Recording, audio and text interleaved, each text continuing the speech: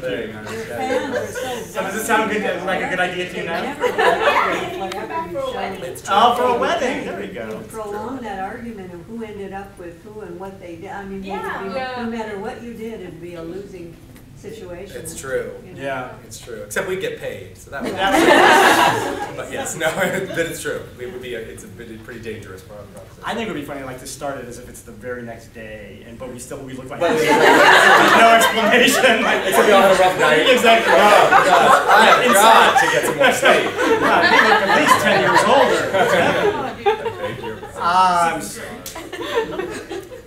It will happen.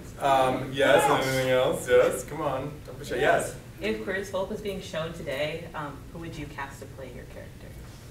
If they were doing a remake. Sure, yeah.